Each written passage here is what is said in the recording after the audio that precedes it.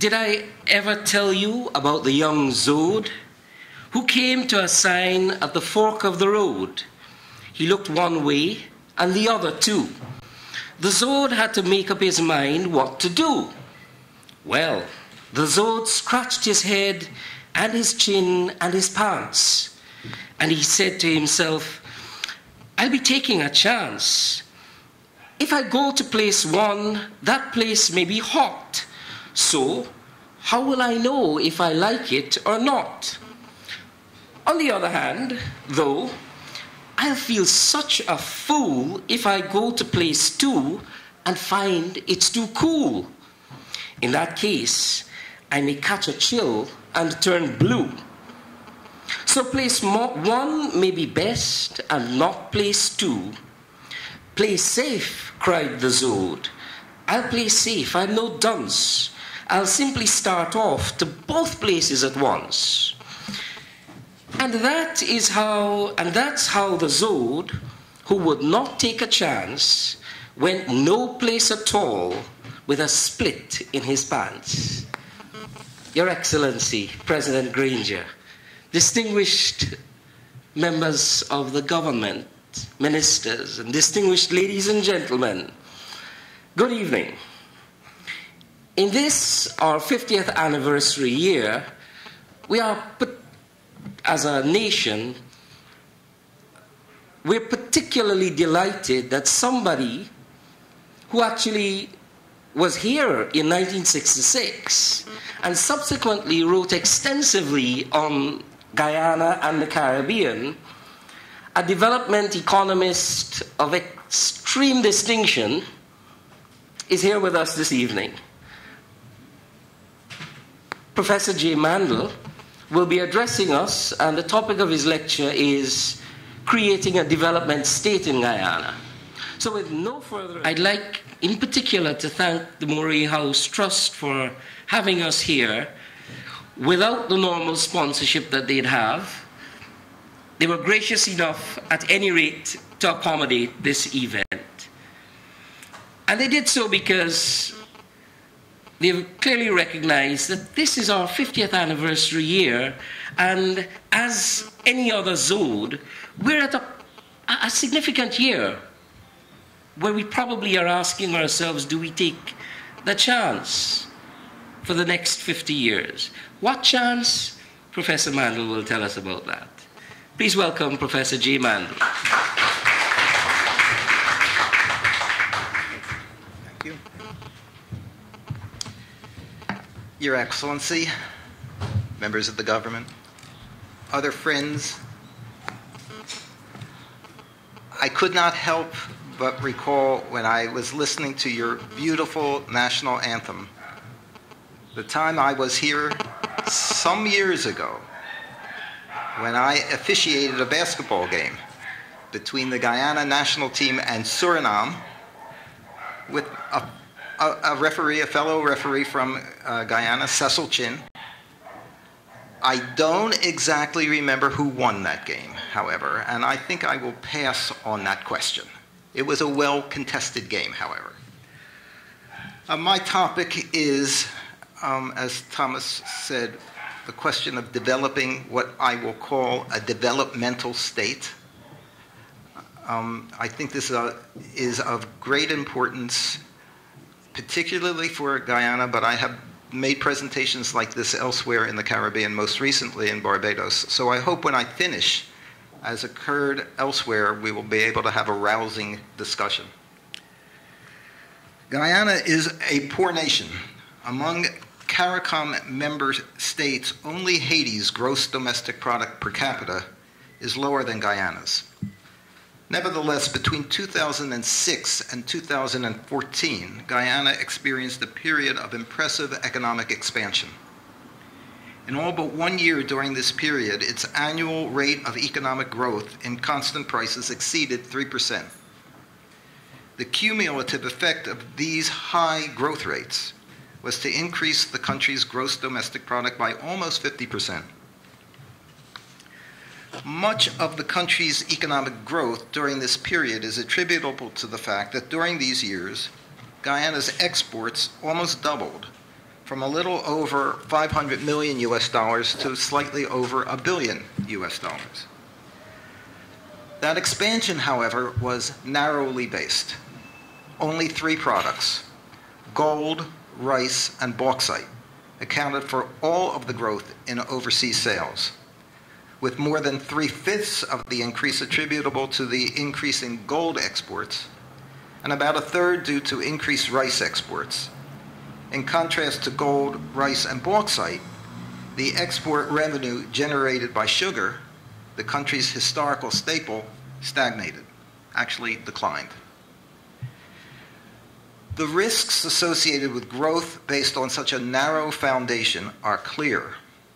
An adverse movement in the market for any of the growth sectors, particularly gold or rice, would have substantial effect on the economy as a whole. Indeed, just such a change occurred in November 2015 when it was announced that a rice petroleum barter agreement with Venezuela in existence since 2009 would be terminated. Under the agreement, Venezuela was the single largest consumer of Guyanese rice. The termination of that agreement means that the industry has had to seek alternative outlets with no assurance that the favorable terms upon which rice was sold to Venezuela would be repeated. One of the principal props undergirding Guyana's recent growth has suddenly disappeared. This experience with rice has underscored the fact that the country urgently needs to diversify its economy and expand its range of exports. There was a time, not so long ago, when that task would have been considered impossible to achieve. It was thought that external forces, colonialism, neocolonialism, imperialism, neo-imperialism, dependency, the world system, all conspired to make economic development unattainable for what was called a third world country. Underdevelopment was an imposition from abroad, from which there was little hope of escape rather than exiting from the global market system. Particularly, this was understood to be the case for small societies. But the experience of the growing countries of Asia, first the Four Tigers, Taiwan, Hong Kong, Singapore, South Korea, and then others, most particularly China, but as well Thailand, Indonesia, Bangladesh, most recently Vietnam, have demonstrated that exports can stimulate development. It is now understood that with the advent of economic globalization, modernization can be achieved in low-income countries when their firms take advantage of the opportunities to compete that liberal trade has provided.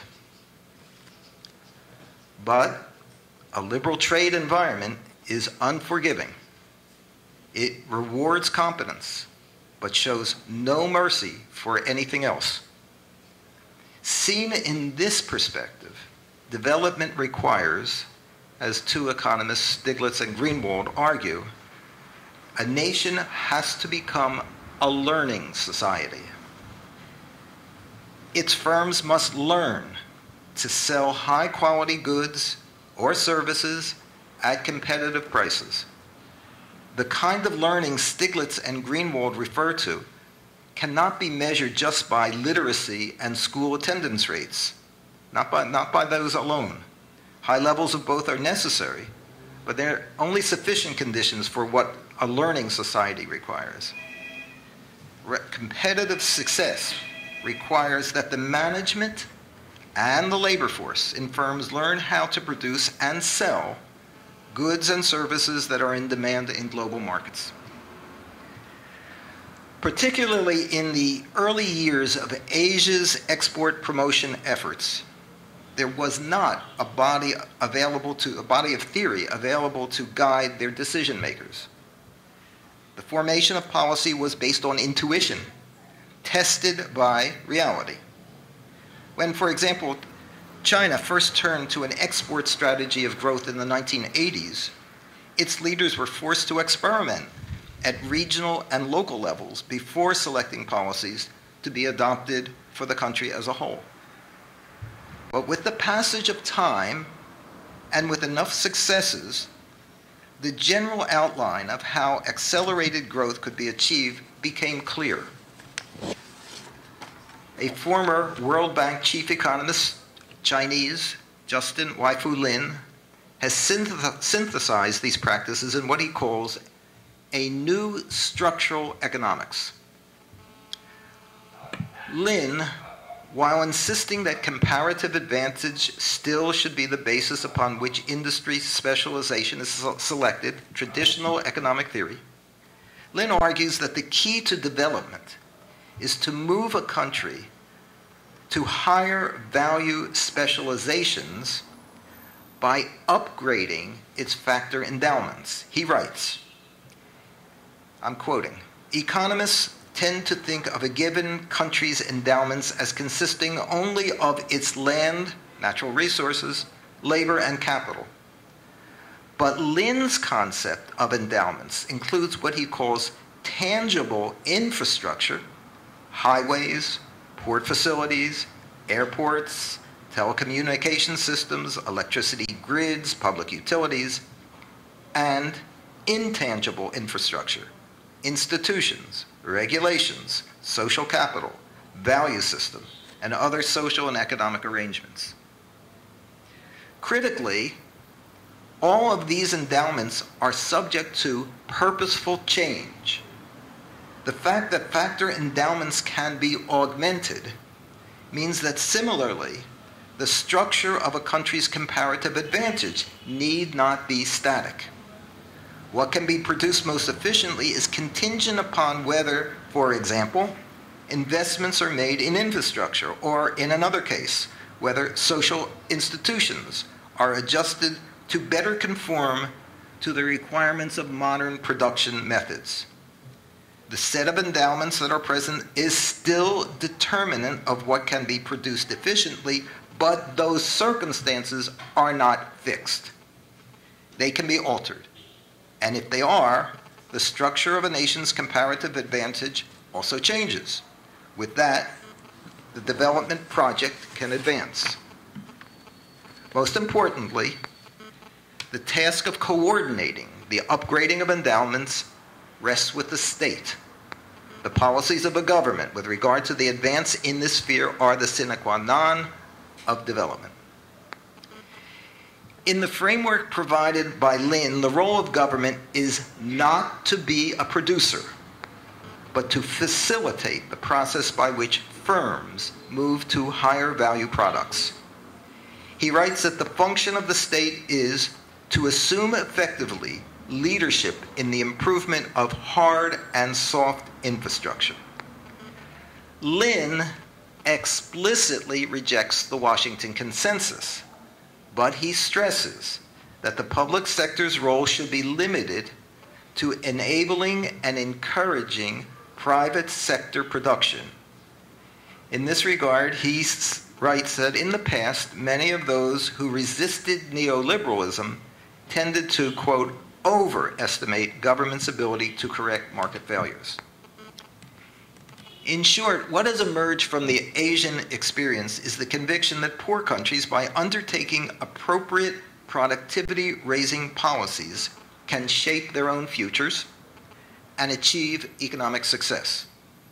The process of economic development can be achieved, though it is a process that will not occur without purposeful intervention by the state. The implicit assumption that underlies the new structural economics is that global markets provide opportunities, but that it takes government action, the emergence of what I'll call a developmental state, to position firms to take advantage of those opportunities. The new structural economics is far from a complete theory of economic development. It has nothing to say about the circumstances in which a developmental state will emerge. Similarly, it simply assumes that the necessary expertise will be available to enable a government to upgrade factor endowments. Further, it assumes that the private sector, possesses the competence to respond to those upgrades and to succeed in global market competition. Finally, it should be emphasized that the Asian development state, though active economically, is not a socialist state. Its success depends upon a close symbiotic relationship between skilled participants in both the public and the private sectors. In this, the public sector provides an environment that encourages and facilitates private businesses becoming more productive. What is omitted is a mechanism to ensure that when growth is achieved, however, and the national income increases, its distribution is fair and not concentrated in the hands of only a few. Now, the fact is that none of the countries of the Caribbean have adopted the state-led strategy of development that Lynn calls for. The countries of the region have specialized in products consistent with their natural factor endowments. But in the absence of a purposeful strategy to upgrade those endowments on the part of governments, their economies have not experienced structural change. This is certainly the case in Guyana where the structure of production is not very different from what it was at the time of independence almost 50 years ago. I have a conjecture with regard to this. My conjecture is that the failure of a developmental state to be created in the Caribbean is the residual effect of the ideological character of the region's anti-colonial struggle. The first generation of Caribbean political leaders were, almost without exception, rooted in labor, socialist, democratic, and anti-racist movements. In those movements, the opposition that was confronted possessed overlapping layers of privilege. In each case, regional activists sought to achieve gains at the expense of their adversaries. Labor leaders sought a greater share of income from employers. Social Democrats, a greater percentage of national income in the form of government subsidies and transfers. Anti-racist activists worked to dismantle the privileges associated with race. These concerns and interests, legitimate as they were in the past and are still today, shaped the region's political culture. And though the current generation of political leaders no longer necessarily thinks in terms of the zero-sum game that drove their predecessors, ambivalence still remains concerning the private sector. At one level, there is an acknowledgement of the essential role that business people must fill for development to occur. At another level, however, there is a wariness concerning the motives and interests of the business community, an anxiety that is compounded by the fact that a racial divide often separates the public from the private sector. The upshot is that historically, and I don't mean as of about a year ago, my cutoff is about a year ago, the upshot is that there is a great deal of talk politically about the need to encourage entrepreneurship, but little effective policy in that regard. Underlying all of this, the stark fact is that economic modernization is an elitist project. Development is the consequence of myriad decisions that are made at the micro level of the firm. To be sure, as the new structural economics has demonstrated, the state has a decisive role to play in shaping the environment in which those decisions are made. Its policies are important in creating the incentive structure that face businesses, as well as determining the extent to which producers possess the capacity to engage in technologically advanced production. But in the end, the economic decisions concerning what and how to produce reside with individual firms and their managers, not in the public realm of political discourse. The tensions that are thereby created are obvious, since modernization privileges business executives with regard to decision-making. The threat of self-aggrandizing behavior on their part is always an issue. Public and political skepticism of their motives is therefore inevitable And yet, those business people are the proximate agents of change upon which the well-being of the society resides. Indeed, governments in the region have tended to neglect even the endowments understood in Lin's usage, which would be supportive of the current pattern of production. This neglect has been very damaging in Guyana. Guyana's ranking on the World Economic Forum in the most recent publication of the Global Competitive Index stood at 121, near the bottom of 140 countries included in the 2015-16 survey. Evidence of government failure in the past is abundant in the survey. 7 rankings bear directly on government effectiveness. On each, Guyana is ranked at a very low level. It's ranked 104th on favoritism in decisions of government officials, 102 on transparency of government policymaking, 94 on quality of overall infrastructure, 93 on number of procedures to start a business, 91 on burden of customs procedures, and 119 on irregular payments and bribes. I won't torture myself and you any further with providing this list. It's not pleasant reading.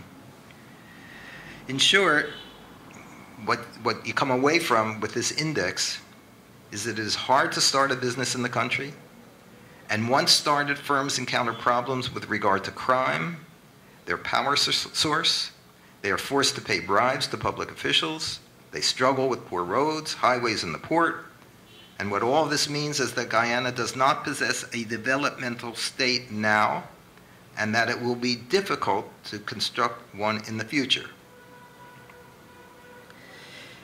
It's in this regard, identifying how a country could go about constructing a developmental state, that Lin's new structural economics fall short. It identifies the need to establish such a state and describes what such a state should do when it is set up, but it has nothing to say about the circumstances in which a developmental state emerges, and as I mentioned earlier, it is silent on the question of the staffing of the state and the sources of the expertise that such a state will require. It simply assumes that the necessary expertise will be available to enable a government to upgrade factor endowments. Furthermore, it makes the perhaps dubious assumption that the private sector possesses the competence to respond to those upgrades and to succeed in global market competition. These omissions are important because they precisely correspond to weaknesses that are endemic in the Caribbean. The civil service in the Caribbean is not sufficiently skilled at the moment to successfully fill the role outlined in the new structural economics. Similarly, the region's private sector has not evidenced the level of technological competence that would be necessary to propel the region forward. The fact is that the circumstances that gave rise to the Asian developmental states were fundamentally different from those that prevail in the Caribbean and specifically in Guyana. Most important in this regard is the nature of the political rule in the two regions. In Asia, the authoritarian rule that prevailed was strong enough to impose a policy consensus on society. Committed to the construction of a developmental state, the leaders of Singapore, South Korea, and Taiwan were strong enough and single-minded enough to push through the changes that were required. Nothing like that is present in the Caribbean, and probably it's a good thing that that's the case. Here, the electoral process is entrenched, a version of politics that, because of its competitive nature, tends to impede consensus building. That bias to divisiveness, therefore, is reinforced in Trinidad and Tobago and in this country by the ethnic fissure that exists between the Afro-descendants of the slave population and the Indo-descendants of the immigrant population from South Asia.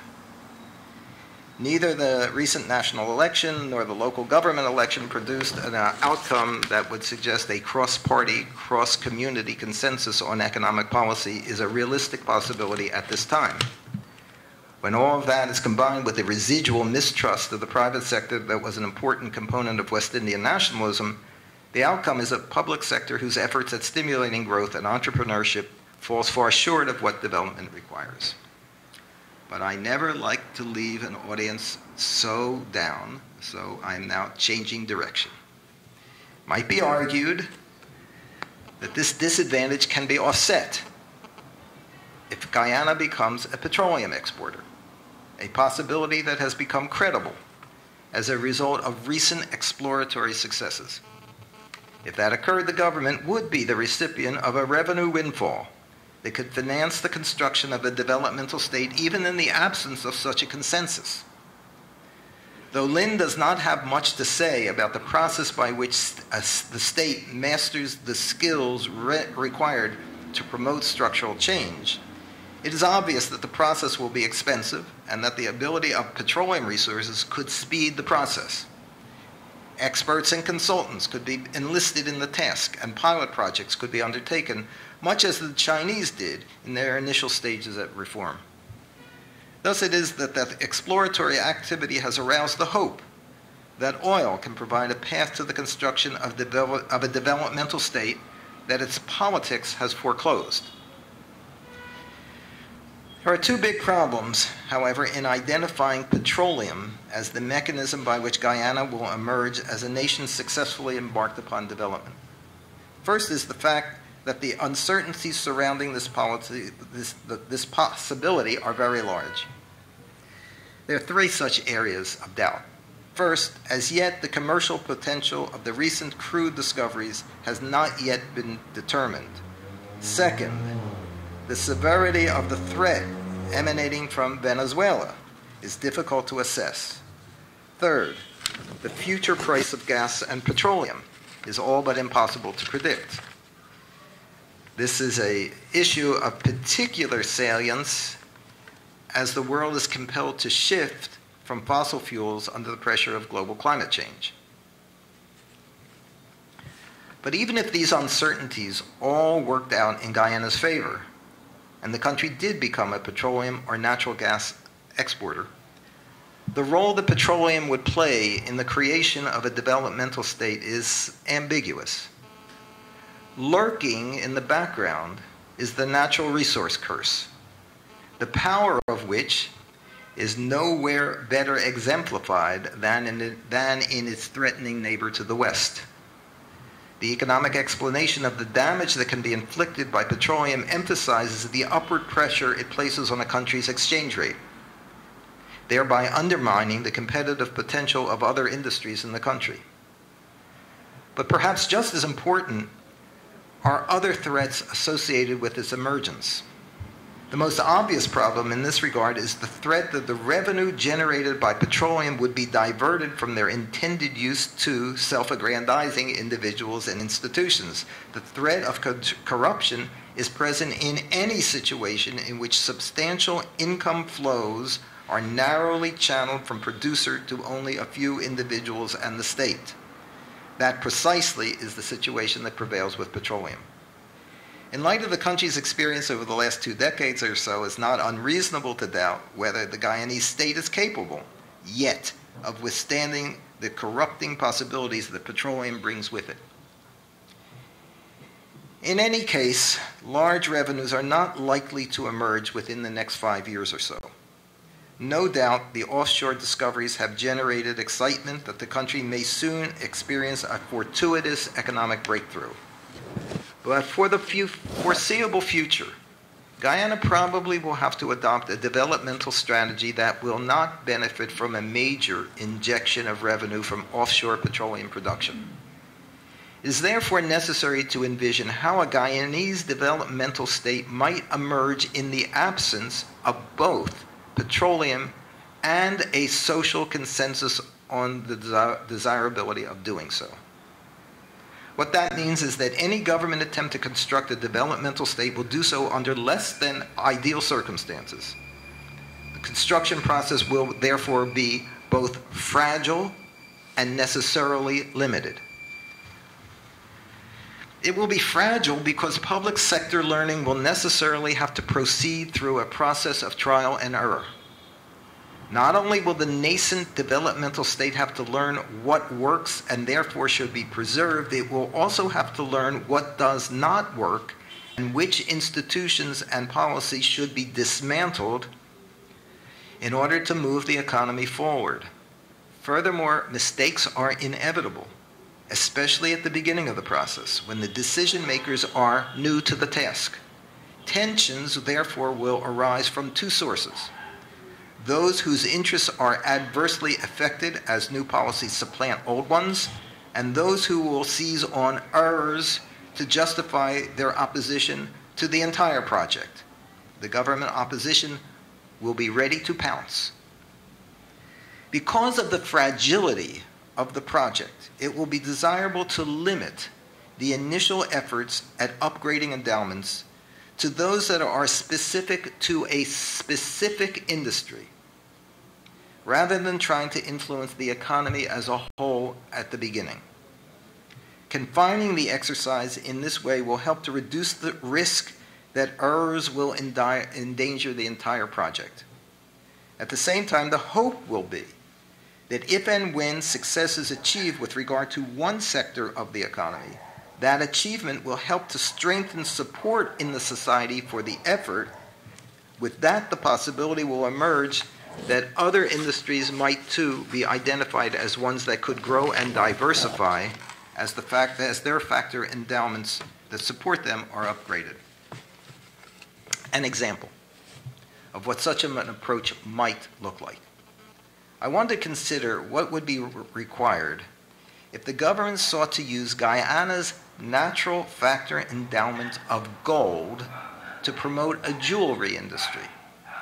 Gold mining, as we have seen, is a thriving industry, but it has produced few spin-offs. As a result, the country remains a commodity exporter rather than benefiting from the export of products such as gold earrings, necklaces, and bracelets. Despite this factor, Dominic Gaskin has written that Guyana can one day become the jewelry capital of the Caribbean, of the Atlantic.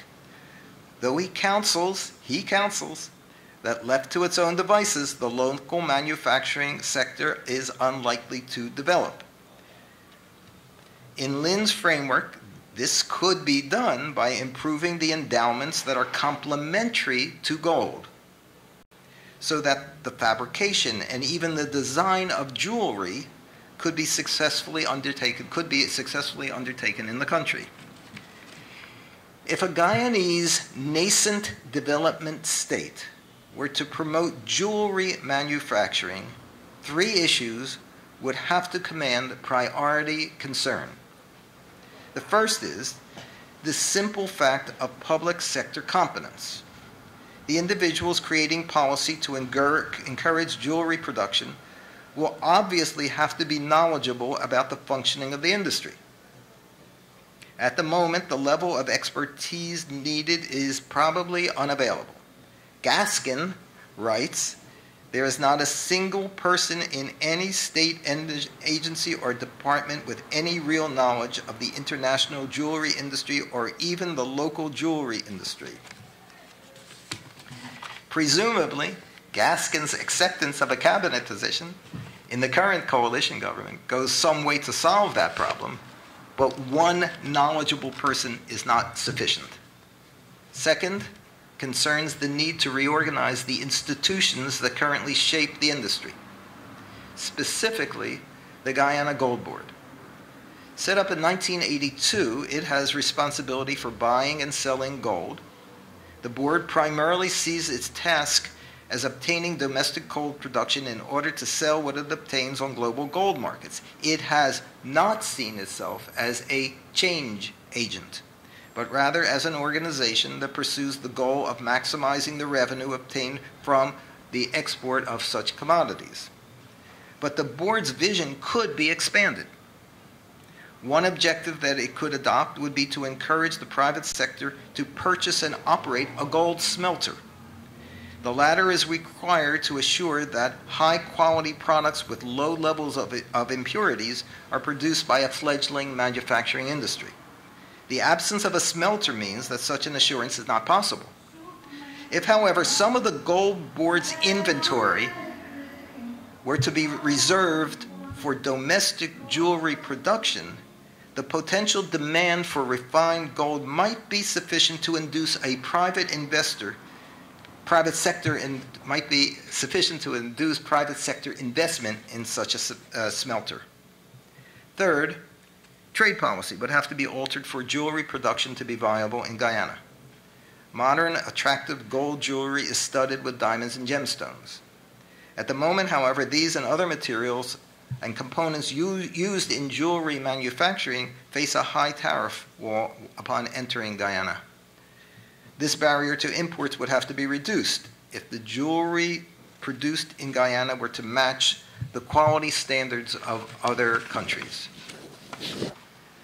By no means does this exhaust all the initiatives that would be required for a jewelry development strategy to be adopted.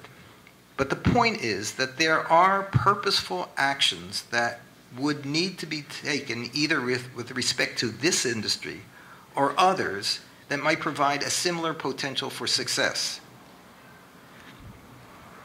In sum, the point of examining what might be possible with regard to gold simply is to illustrate how it might be possible to initiate a process that could allow Guyana to become a developmental state.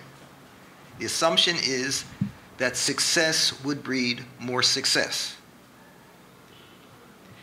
Implemented in jewelry, these actions could generate an intra-public sector learning curve. The experience in the pioneer industry would be used to inform policy for other sectors. Having learned about what works and what does not work, developmental policies could be applied to other sectors of the Guyanese economy. As with gold, the objective would be to use the existing industries as the foundation upon which diversification could be achieved. If that happened, a Guyanese developmental state could emerge. I thank you for your attention.